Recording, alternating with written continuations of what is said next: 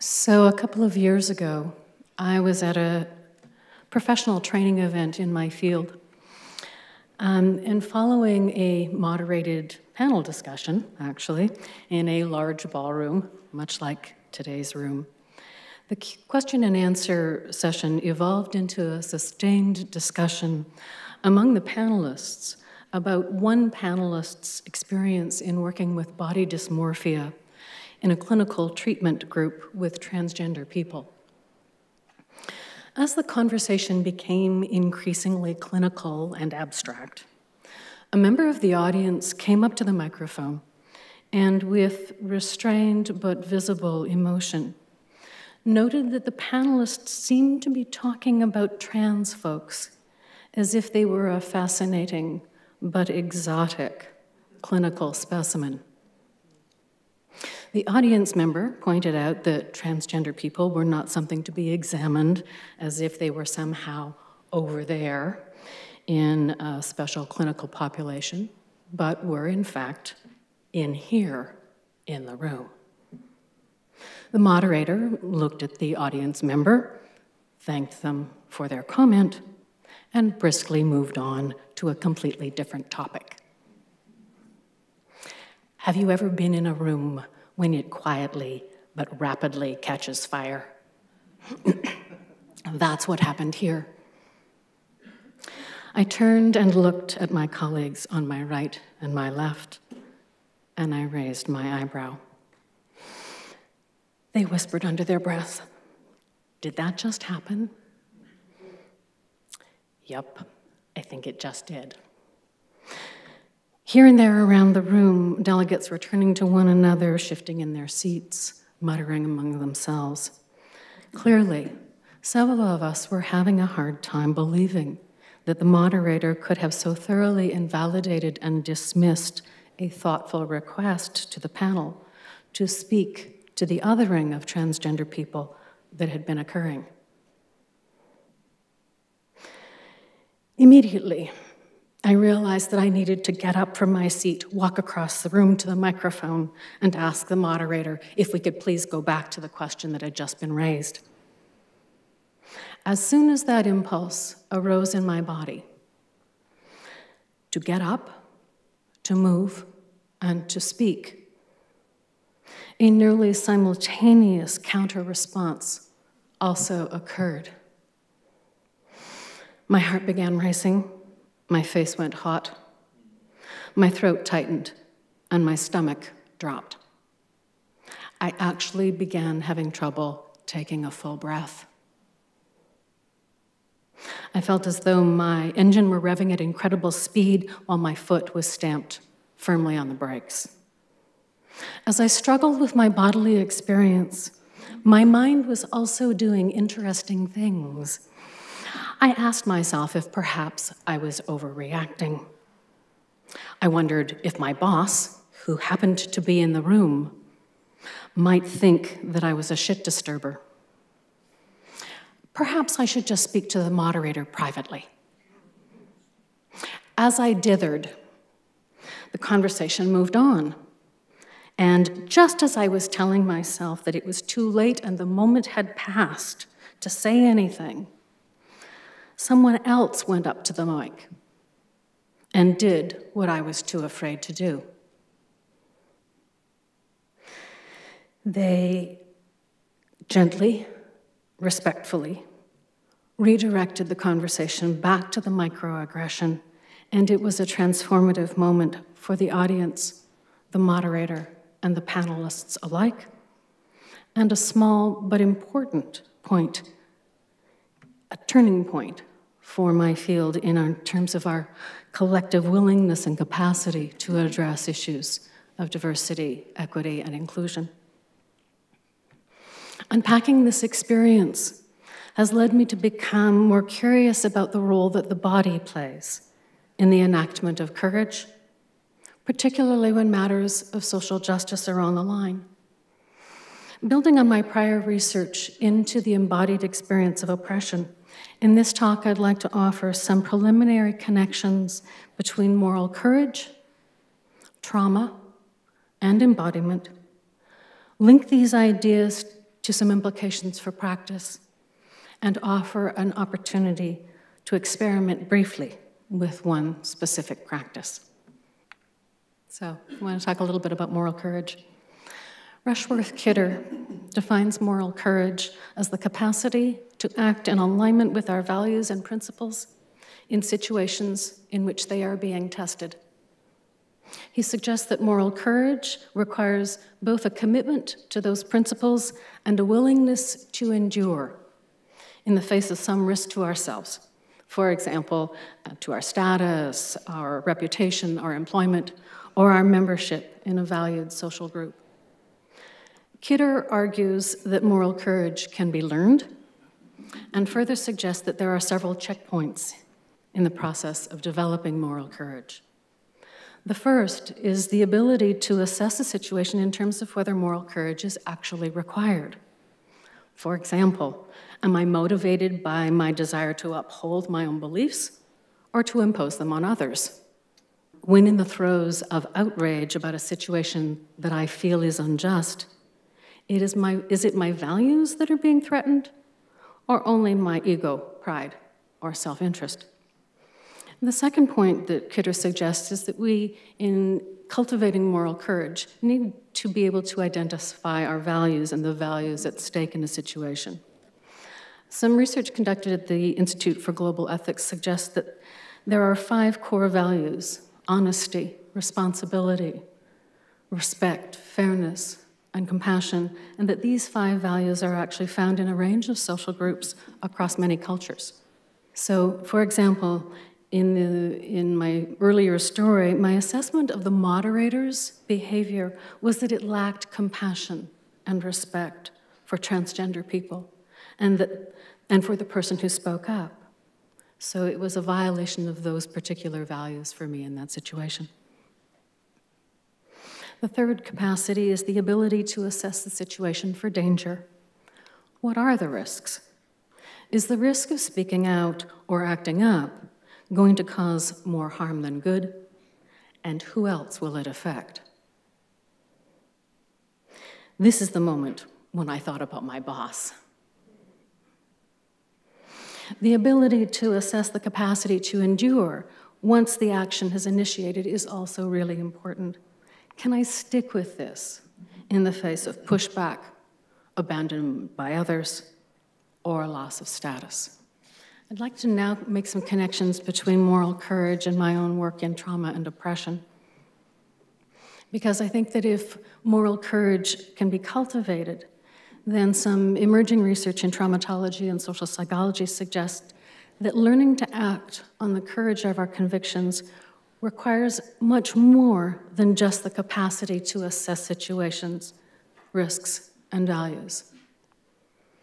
As relational beings who are wired for connection and whose survival depends in large part on how well we are treated by others, the subjugation, marginalization, and hostility directed to members of oppressed social groups can be experienced as an existential threat. Research into the lived experience of oppression suggests that in addition to real and threatened violence, nonviolent discrimination and implicit microaggressions can produce effects similar to those of acute trauma. So these effects include, and this is in large part what my own research focused on, they include hypervigilance, that sense of elevated activation and attention to the situation, constriction, physical and emotional reactivity, and in particular in response to traumatic reminders. We call this being triggered. When we add the common workplace stressors of deadlines, competition, and a workload that is unreasonable to a nervous system that's already compromised by the traumatic effects of oppression, there may be little bandwidth for navigating everyday power conflicts and injustices. So some emerging trauma models, particularly somatic trauma models, suggest that body-centered strategies, often called somatic resourcing, can be really useful in recalibrating the dysregulation of the nervous system that's so common to post-traumatic stress. Interventions that directly support the body to become more grounded, centered, and present can provide an important counterpoint to feelings of escalation and overwhelm. So connecting these dots and then some implications for practice. When we connect the research on moral courage to the findings in traumatology and social justice, there are several complications that I think emerge. The first is that members of oppressed social groups live in a world that is systemically unjust and where situations requiring moral courage may occur on an everyday basis. Dealing with them is exhausting, and tackling them all is impossible. So, it's important to recognize that being strategic, i.e. choosing one's battles, is not indicative of a lack of moral courage. The second is that expecting those with the least social power to take on the task and risk of righting all the wrongs enacted upon them is a further injustice. That said, in those situations where we are called to action and wish to respond, some further considerations might be helpful. First is that I think assessing a situation for whether or not moral courage is required and advisable, that can be really supported by an intersectional analysis of the complex interrelationships between those involved and the systems and contexts in which these situations occur. We live in a complex, fluid social world in which the salient aspects of our multifaceted and evolving identities shift according to the context that we're in. Depending on the context, we hold more or less social power relative to others, and most of us, quite frankly, I think have been discriminated against based on one of our assigned memberships in a particular social group. And we bring these complex personal histories into the workplace, where they're further complicated by organizational power dynamics. So, for example, the fact that I am a white, queer, class migrant who is read as female can be complicated by the fact that I am also someone's boss. In other words, enacting moral courage is rarely a simple matter of us against them. So I think the other important point in discussing moral courage and its embodiment is that we consider the possibility that our own traumatic histories of oppression may come into play in the present situation in ways that can be disproportionately activating, overwhelming, and charged. That's okay. It's understandable. Finding ways to get regulated and resourced, and please note I am not suggesting that these are ways to calm down. Finding ways to get regulated and resourced can help us in clarifying the best course of action and minimize the energetic cost to us of resisting. And even speaking up on behalf of others who have been wronged can be remarkably activating. Using the personal example that I offered at the beginning of this talk, recognizing my own history as a queer person really helped me to understand both why I felt so called to speak out against the othering of trans folks, but also why I experienced such extreme physical reactivity in response to that impulse to speak out. Implications for becoming less oppressive. So the term white fragility, coined by Robin DiAngelo, is used to describe the defensive reactions of white people to accusations of racism. And DiAngelo claims that white people are so insulated from the stresses that people of color experience that many have a very limited capacity to endure the slightest exposure to their own white privilege. And although I think that a harsher term than fragility might be more fitting, the concept of fragility does lend itself to, and could be extended to, other forms of unexamined and disowned privilege, and it lends itself to the notion that the antidote to fragility might have something to do with becoming sturdier in some way. And I would suggest that it takes a kind of strength to hear criticism from members of social groups who hold less power, to accept responsibility for the harm that one has caused, whether intentional or not, and to make amends for that harm, even when it comes at personal cost. I would argue that it also takes a commitment to the principles of fairness, compassion, honesty, responsibility, and respect. In short, moral courage. If moral courage can be learned, as Rushworth Kidder suggests that it can, then it seems to me that the injunction to simply feel the fear and do it anyway actually seems inadequate to the complex demands and impulses that we navigate when we attempt to act on the courage of our convictions. Instead, perhaps we can learn to have more compassion for our fear. Instead of pushing past our bodily dysregulation and activation, perhaps we can learn to take steps to manage it so that our bodies can help us to do the right thing. So, for those of you who are willing, I would like to propose a small and entirely optional experiment so that you can try out for yourself what I mean. So I'd like you just to take a moment just where you are.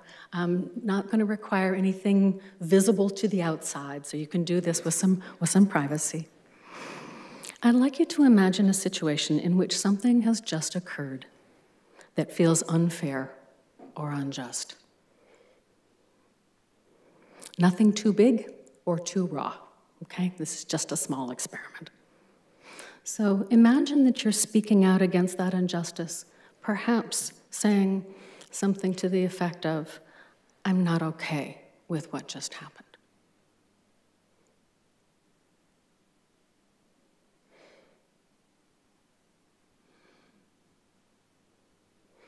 And as you imagine speaking the words, notice how your body responds.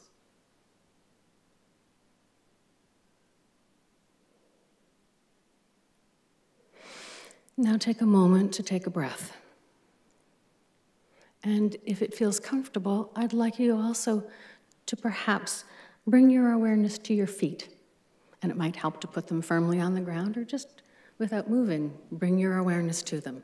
Find a way to get connected to your feet in a way so that you feel perhaps a little more connected to the ground. And then perhaps take a moment to find your spine.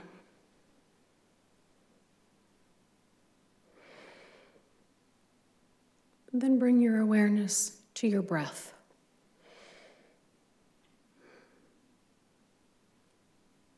And to your heart. And to your voice. And then imagine again that you're speaking out, saying, "I'm not okay with what just happened."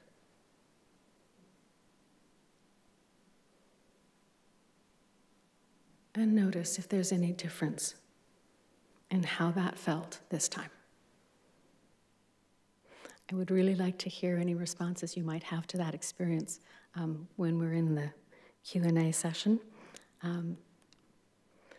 Thank you. Some contact information and a book with more information if you're interested. Thanks very much.